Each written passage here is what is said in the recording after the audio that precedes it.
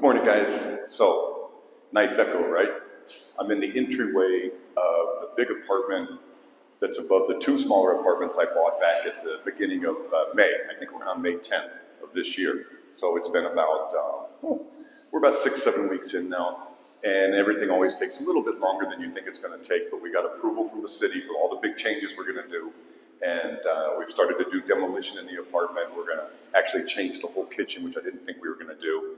And I'm going to show you guys the travertine floors we're putting in, and it's all coming along. So the big echo, because we're in a big entryway, that's the ceiling from the 16th century. You probably don't get that in your condo building in Austin, Texas, I imagine, or wherever you are. So let's go inside and let's see how the guys are coming along. Now, I've slowed down the first part of this video because there's a lot to cover right when we step in. You can see that we kept some of the furniture. Some of this will still be leaving, but like this big armoire, and there's a sideboard or some sort of thing, something like a sideboard next to it. These things we'll be keeping. They're beautiful old pieces. The wire on the floor is because we've disconnected all the electric in the house, and for safety reasons, we'll run a cable with junction boxes and outlet boxes that we can tie into that are hot, but we can dig into any wall and know that we're not going to get electrocuted. So we're going to come into the master bedroom, and I'm going to go ahead and start speeding this back up again. Even for me, it's a little disconcerting that when I come into the bathroom and see how everything looks once it's all been ripped apart.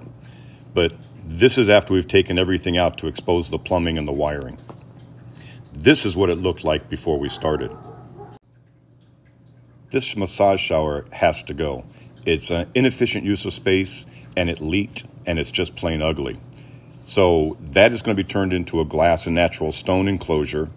This sink is going to get made smaller, new sink, and moved to the left to give us room to put in a shower that you can actually get into and be comfortable. We'll also be taking out a lot of the silver bars. Some of these were very intricate handicap accessories for the former owner. And we'll be putting in some new toilets and bidets, because once you have everything ripped out, all the tile off the wall, you're better off replacing all the appliances. It's not that expensive. They aren't historical toilets and historical bidets. And it's better to go ahead and do it, because this is what you have to get down to. And if you had to go back and maybe replace a toilet that had a different footprint than the last one, you'd be in big trouble trying to make everything match up. So this kind of resets the clock on all your accessories that you're putting into the bathroom, and you shouldn't have to touch it again. At least in my lifetime, this will never be touched again, and hopefully that's a lot of years. Look at this electrical box, that one. One thing you'll notice in this apartment is there's no exposed wiring on the walls, going to lights, anything. So that tells me that this apartment was heavily remodeled within the last 40 years. So these floors, no way that they're historic floors. That they were put in after the fact. They were put in, when the apartment was completely remodeled, because they changed rooms. They changed the setup of things somewhat, but the floors are continuous throughout. That tells me that it was done after the changes were made. This room's great. Not much to do in here. Just a lime wash, which is what we do instead of painting for traditional buildings. This is what this bathroom looked like before. Now, that is a very small shower. It's also ugly. So that's going away. The radiator's being moved. The sink will be made smaller. And then we're going to put in a stone and glass enclosure for the shower. Again, we have to rip the walls down to the basics to get it all the plumbing to be able to move stuff. And that's all in the works here. A lot of work. Worst part is getting rid of all the rubble when you do this kind of work, because everything is hand carried out. Onward into the living room. Now again, I've slowed this down so I can get some thoughts out. Most of this furniture is going away. The fresco, we don't even get close to touching it. And we're, of course, keeping the Murano glass lamp. That's just such a beautiful ceiling and really not even a blemish on it. The rest of the room, we're just going to be doing the lime wash painting, and the travertine floors will go in. Now, a lot of people were unhappy when I said I was going over the terracotta with travertine. But this, in the inset, is the type of travertine that we're using.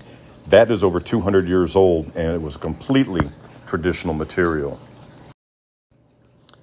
So we're going to spin around and start heading out through the kitchen where the guys are taking out all the cabinetry. Now, of course, no one touches my baby. That's the most beautiful fresco in a private home. It's unbelievable. But these cabinetries aren't. We're taking out the tile. The sink is cracked. The countertop is cracked. All that has to go. And so we're just going to come in with some new cabinetry and a small seating area on the right.